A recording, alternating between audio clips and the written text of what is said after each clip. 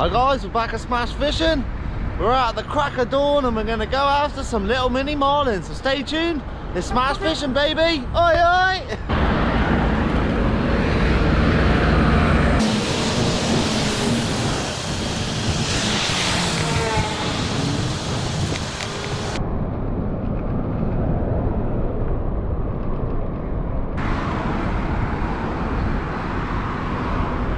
Just got here now. It's an absolutely stunning day, not a breath of wind. And what I'm going to be doing is I'm going to get my chum mixed up quickly, and I'll quickly get my float set up and maybe wake up a little bit. Really simple to mix up chum. This is all the leftover bread from my house. I saved up all the little bits. There's no waste then either.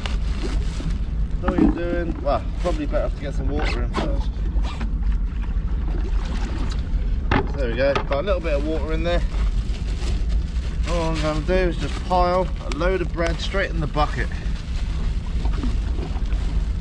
So it's always a good idea to save a couple of slices, just in case any big mullet come past, and then you can quickly get the bread out and hopefully catch them. And all you do now is just mush it up with your hands.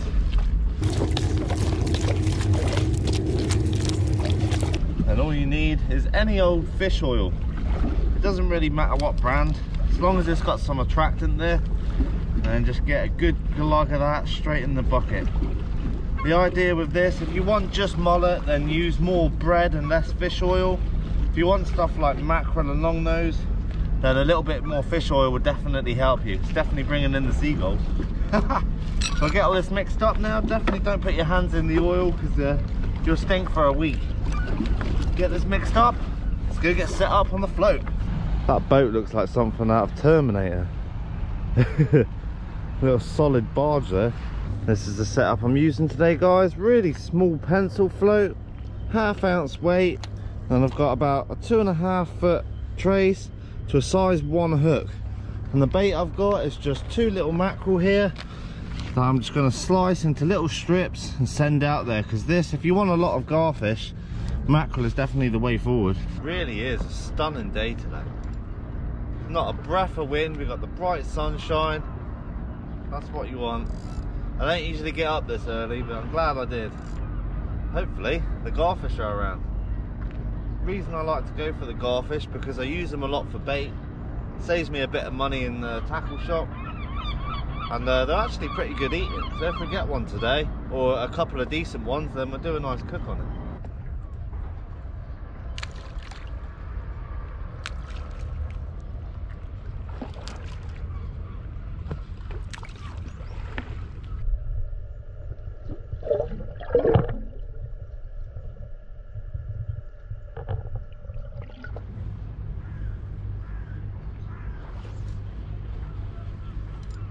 Yeah, fish on. That didn't take long. Come on. I love the scrap these give. They start jumping out the water, doing all sorts of little tricks. There we go. One garfish down. Well, I do recommend having a rag if you fish for these, because they are scaly. There you go. First garfish down. Beautiful little creatures, very similar to the needlefish that they get in the US. I'm just going to dispatch this now, and hopefully we get another one. You can catch bream doing this as well. Often the bream will come up in the chum slick, and you can get them on the tiny pieces of mackerel or squid. Oh, missed them again. So what they do is chase it in as you're reeling in slowly. Got him this time. Whoa. Oh, look at that, he fell off. You beauty. There you go, one flappy fish.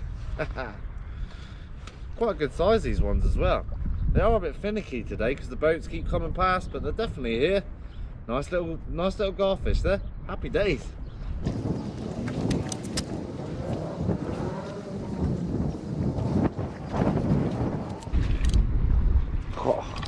This one gave a good old scrap. Come here. For a little garfish, that one didn't have fight. Not a monster, but still, look at the beak on that. Give it a nasty little nip, these things will. Get the hook out. Such great fun doing this, really enjoyable. Nice to see.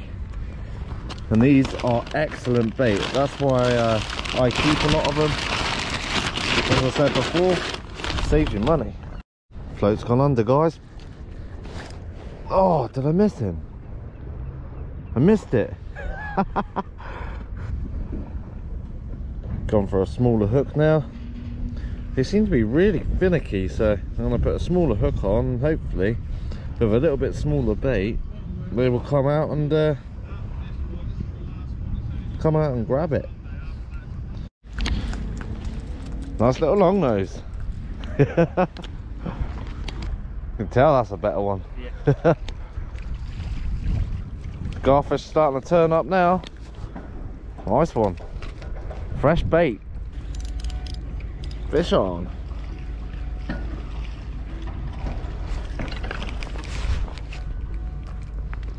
Perfect little conger size, that one. Look at that.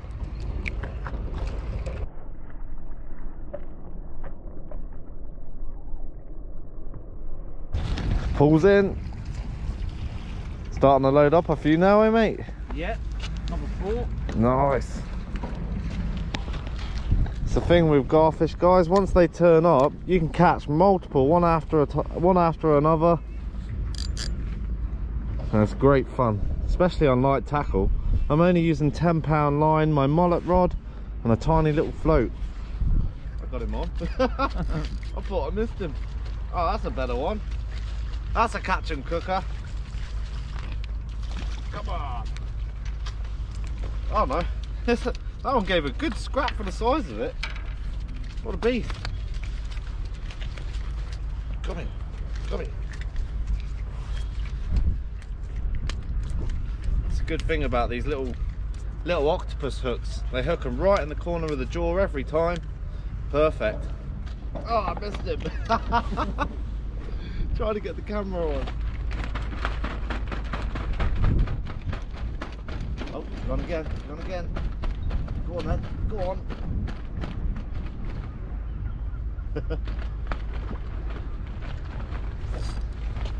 Yep.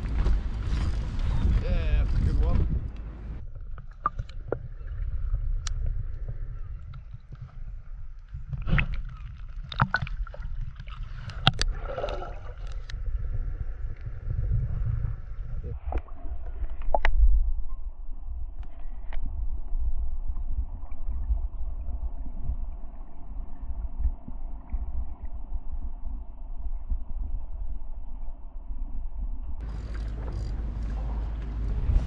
They give up a good little scrap, eh? I love it. You can't beat it, mate. Absolutely love it. Wow. Nice little fatty there, guys. This is going to save me a lot of money in conger bait, that's for sure. And on my other channel's called Smash Random, if anyone ain't seen it. On a big chunk of this, I caught a 3.5-pound bass.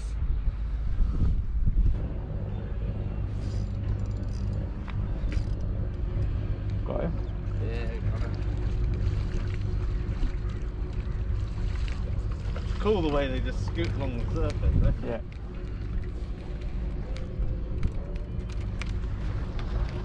Yeah. It's like a little ballyhoo size, that one.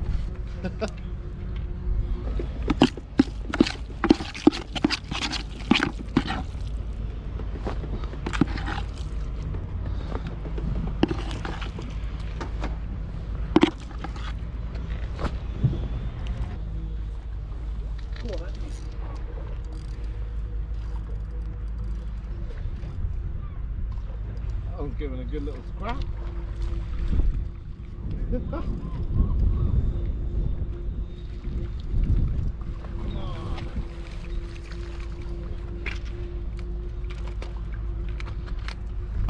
Another one bites the dust.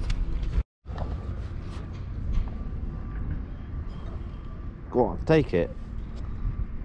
He hammered it for a second. Aye. As soon as that float hit, there we go. Oh, I missed him. Jesus. Paul's got a big one on.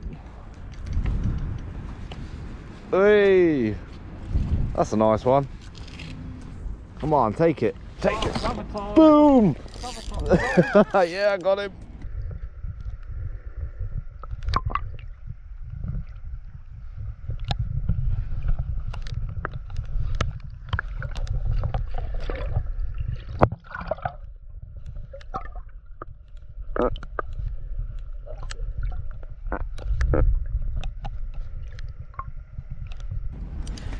Oh, he's hanging in the tide, this one.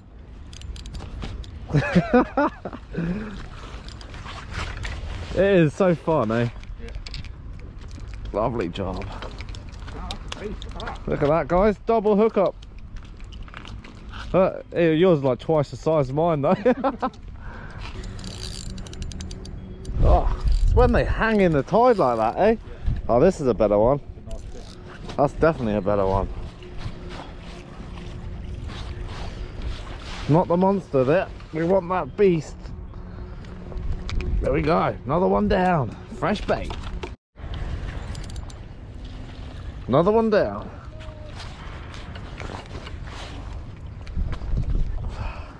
You beauty. They're not huge, but they're perfect bait size. These, every single one of them. Look at that eyeball.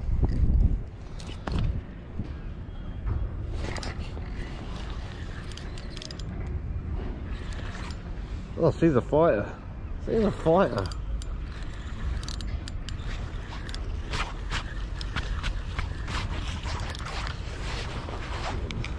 Ah, that's a better one. That's a catch and cook. Yeah. That's a lot better one. Wasn't even looking at my rod then, guys. That's a lovely one, that. That's a good stamp. That's the ones you want to take the fillets off and start munching on. You're going in the cook pot. Seem to be getting the better ones when the tide's gone down a bit, right near the bottom, eh? I stayed. Another one down. We'll be packing up soon, guys. We're just going to try just for a couple more for extra bait, and then I'll be in the kitchen and we'll have a nice cook up.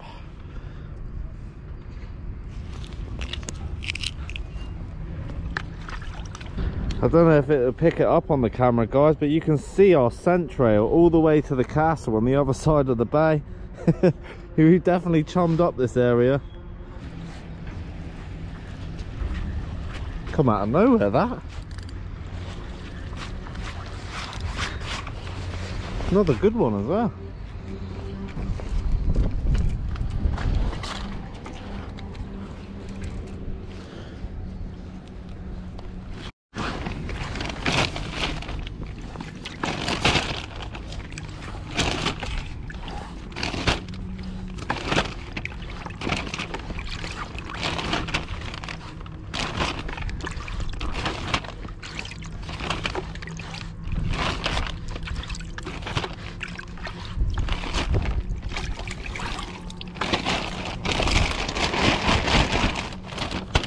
I'm going to be heading off in a minute, guys.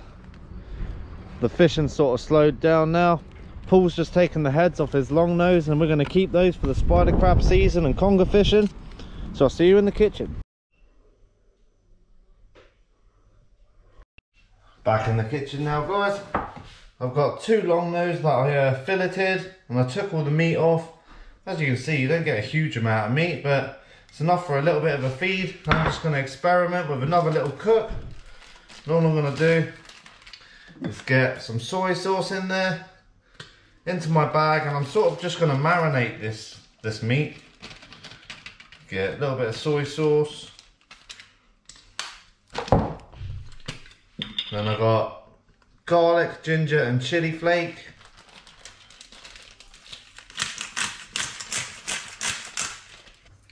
Lovely. I've got the good old chili oil. And all of this is just going to soak inside it. and hopefully make it taste delicious.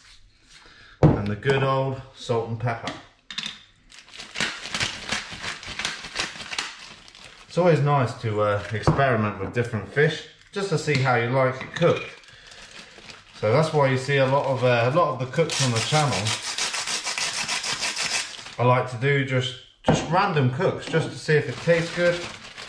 So what I'm going to do is just mix all that up now and get our fish in. Beautiful.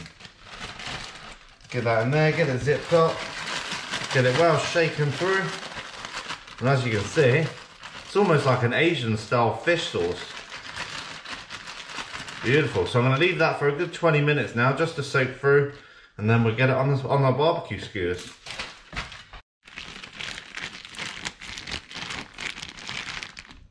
So our fish have been marinating for a while now. Oh, that's smelling really nice. Smelling absolutely delicious. Check that out. Nicely coated. So what I'm going to do is I'm going to try and roll it up into sort of a circle, if I can. This is a lot more tricky than it looks.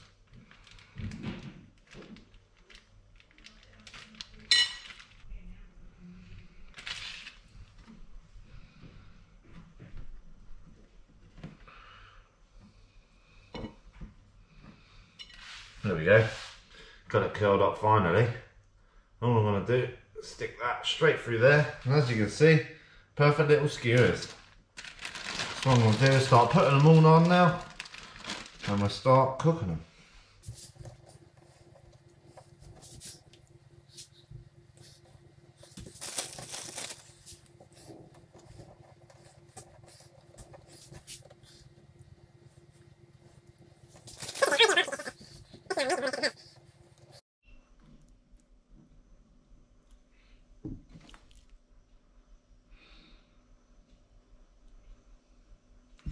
Got to say, these are smelling really good.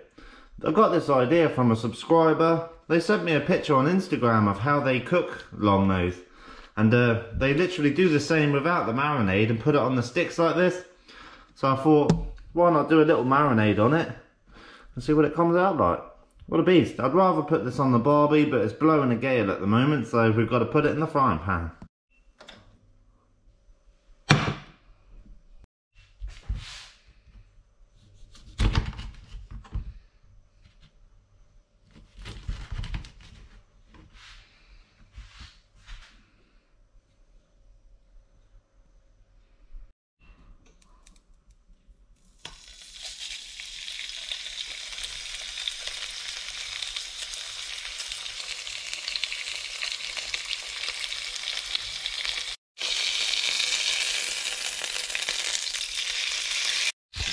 This is smelling absolutely delicious. Look how well the meat actually holds on.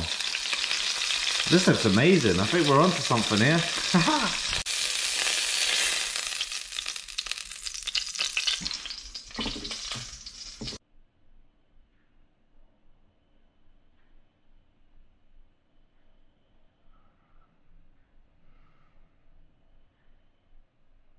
Who says longnose don't look good? Ha!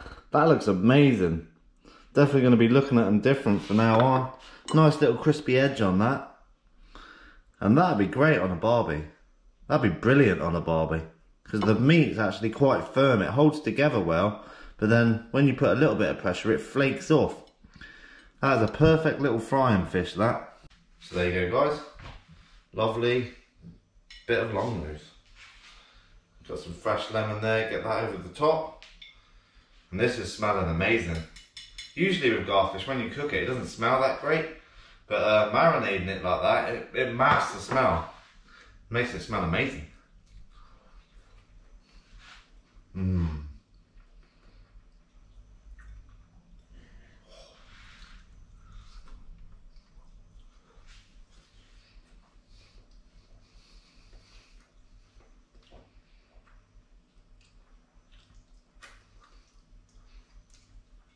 I'm going to hammer the longnose now. That is amazing. Look at that. Nice little bit of crisp on the end. All the delicious juice coming out. And that is so juicy. That is amazing. Oh, this is highly recommended. Look at that, it falls off. Long nose is amazing. Tastes a bit like mullet to me. Definitely got that mullet taste to it.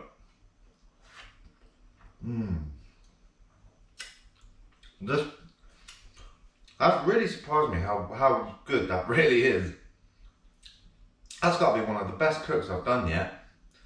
I'm going to have to experiment a bit more with the barbecue. Look, even the little circles, they hold together when you take them off.